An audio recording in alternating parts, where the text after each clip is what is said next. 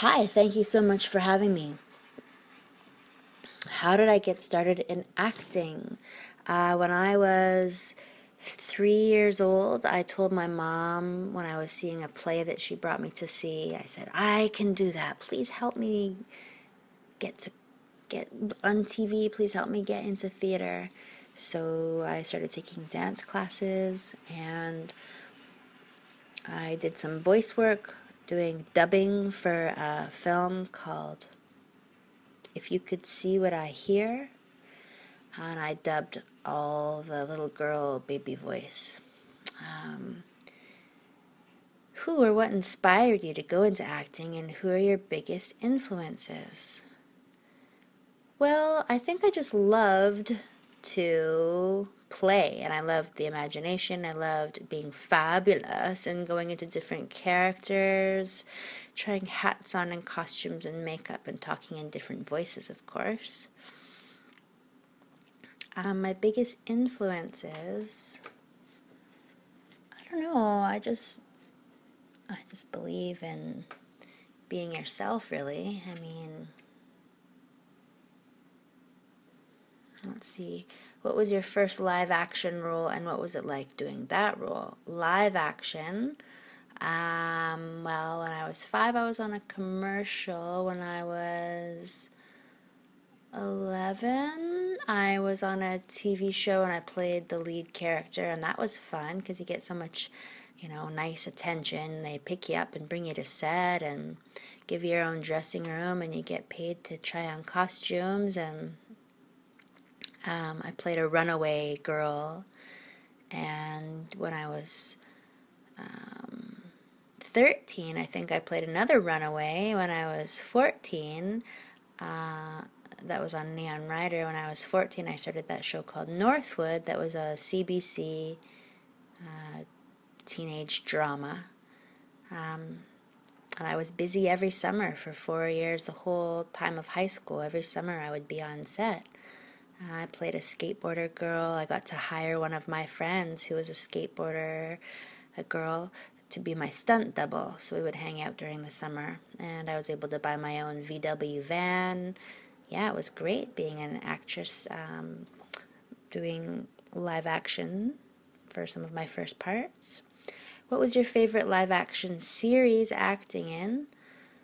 Oh, well, the main one I did as a series was Northwood, and then I guess I enjoyed being on X-Files. That was pretty cool. It was kind of a creepy show, but it was exciting because it was so popular. Going into the voice acting side of things, what got you interested in voice acting? Well, I already started. That was one of the first things I did, so I already had part of those credits on my resume. I think my agent sent me possible auditions and I got those parts. So then it was just the ball started rolling and I started getting known as a voice actress, and then started getting more and more parts, and doing the Bulma Dragon Ball Z for many years was fun, and playing Madison on Cardcaptors, doing Shadowcat Kitty Pryde on X-Men Evolution. That was really fun because it was a prelay series, and the animators even put my name, Maggie Blue, on one of the street signs in one of the scenes. That was cool. I already talked about what was your first voiceover role, I think. Well, that was when I was little in that film doing dubbing. First voiceover actual character role. Might have been some on Barbie, or definitely Sweetheart on My Little Pony Tales. I was Sweetheart for a few years on that show, the white horse with the pink hearts on her bottom for her cutie mark. You are known as the voice of Tomoyo, or Madison, from Cardcaptors. What was it like playing that character and being in the series? Well, Madison and that whole show was really fun. We recorded it at Ocean Sound, I do believe, in Kitsilano, Vancouver, BC. And the show was very creative, and I'm interested in tarot cards and magic, so I found that show quite creative and playful and interesting. How every episode they would have to go out and find one of the cards and return it back to the deck. So all that wizardry and magic was interesting. And I also enjoy making short films and have a video camera and like to edit and write and direct. So that was fun. I felt connected to that character. It's been confirmed quite recently the new Cardcaptor series, Cardcaptor Sakura Clear Card. Oh, well, hello. Just a minute. Where was I? Would you want to see yourself come back and voice Madison, or has there been discussion with you and the other actors on returning to the series? You would know more than I have not been contacted. I'm with the same agent, so if the same people are doing this, producing this project years later, they'd be able to find me. And sure, I would do that part. That would be fun. And then, looks like, the next question. You've also played in other anime, such as Saber Marionette as Lime, Inuyasha, My Little Pony. Aha, yes. What was it like playing in those series, and what was your favorite series to work on? Well, over the years, it has been fun doing all those different roles. You know, each show is different, so each show has different humor and styles of writing.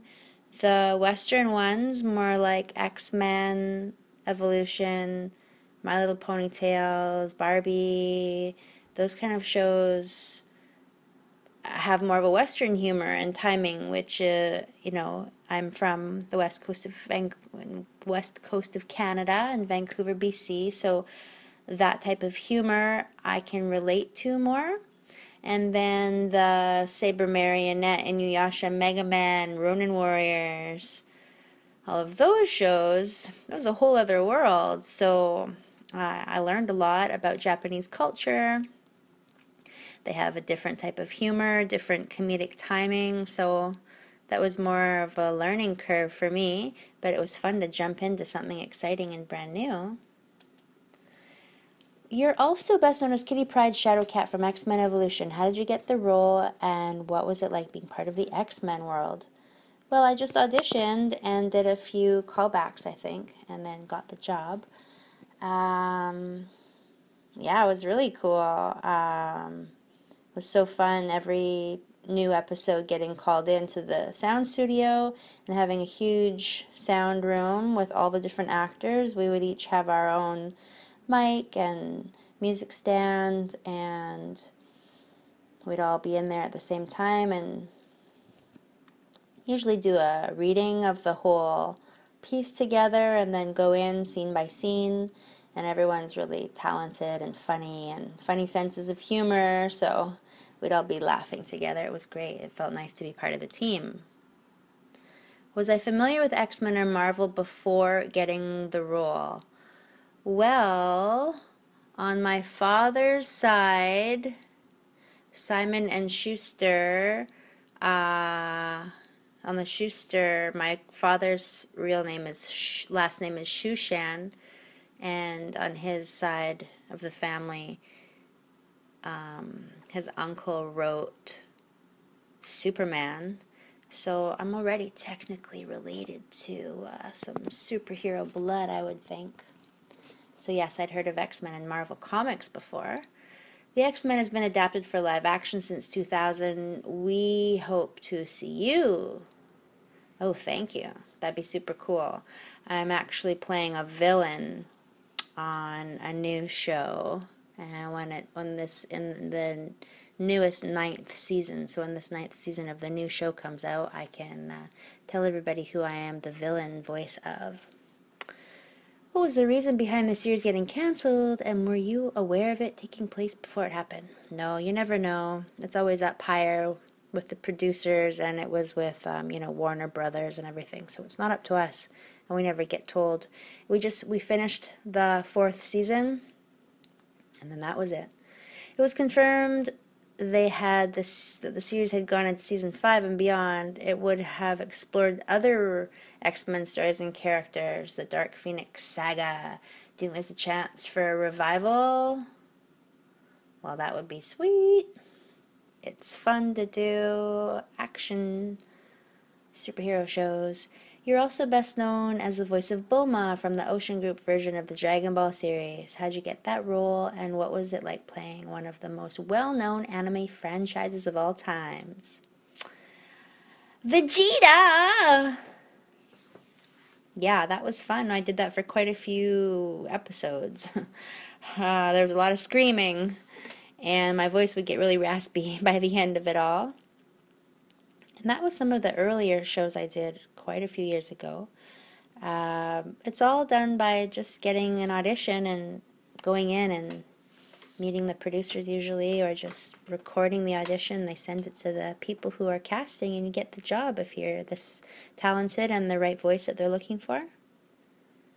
And because of doing all of these voices, for 2014 and 2015, I was brought to the London anime and cosplay conventions and flown from where I was living in Hong Kong and then living in Vancouver. They brought me there to London for the last 2 summers in a row. It was super fun. Did you ever watch the Funimation version or get to meet any of the actors from Funimation? No, I didn't. There was a recent episode of the new Dragon Ball series where Brian Drummond, I work with him on this new show I'm working on, the voice of Vegeta from the Ocean Studios, and Chris Sabat, which had fans freaking out. Will you hope to see you or any of the actors appear on Dragon Ball Super, like Brian Drummond and Kirby Morrow, later down the line? Well, both Brian and Kirby and I, we work on that new show that I play the new villain. I can't say exactly, but maybe you know. They're both on the show, and so am I now.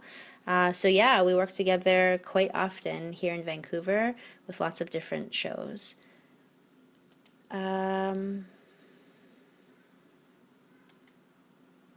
It said on your Wikipedia page you moved to Hong Kong and lived there until 2015, where you came back. I fell in love with a theater director, and we lived and made multimedia theater for 10 years. What was the experience living there compared to Canada, and what inspired you to come back?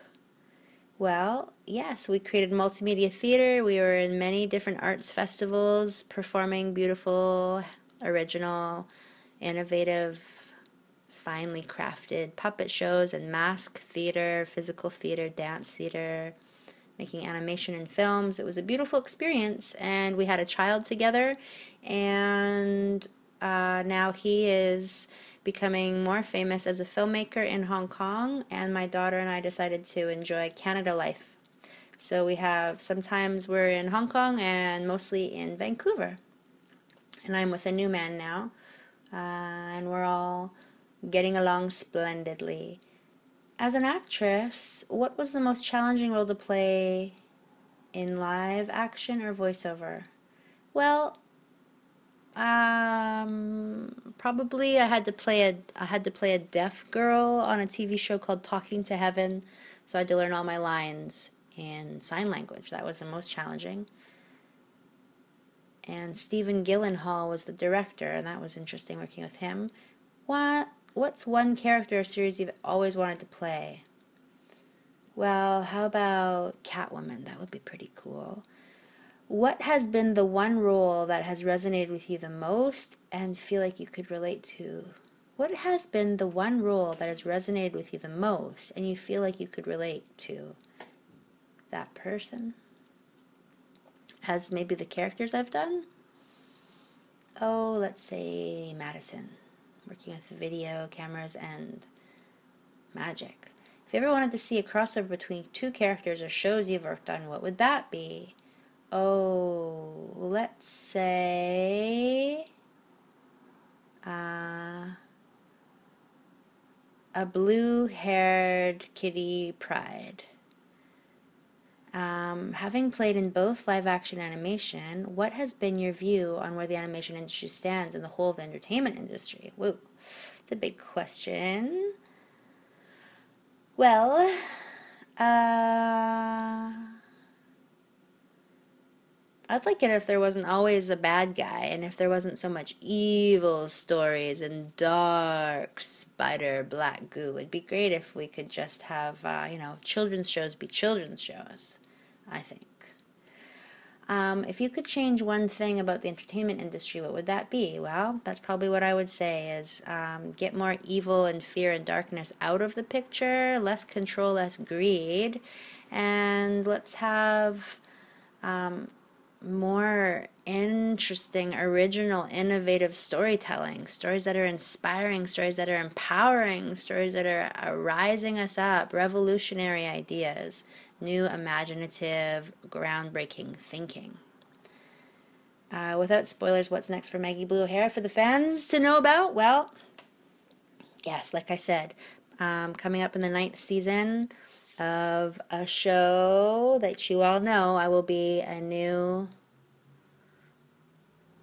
villain who likes to ride motorcycles. Final question. What do you think Bulma would say if she was in Australia? Oh, Vegeta, come on, get me some of that kangaroo down under on the Barbie, please. Come on. Oh, whoa, that's a huge piece of barbecue. Woo. Oh, I'm going to need your help, Vegeta. Maggie Blue O'Hara, thank you so much. It's been an honor. And anything you would like to say to the fans in Australia and the world? Hey, keep believing in yourself. Stand tall, stand bright, speak your truth. Believe in yourself, or else nobody else will. Stand up, shine your light, be brave, and let's be kind and gentle with each other. Namaste. Aloha.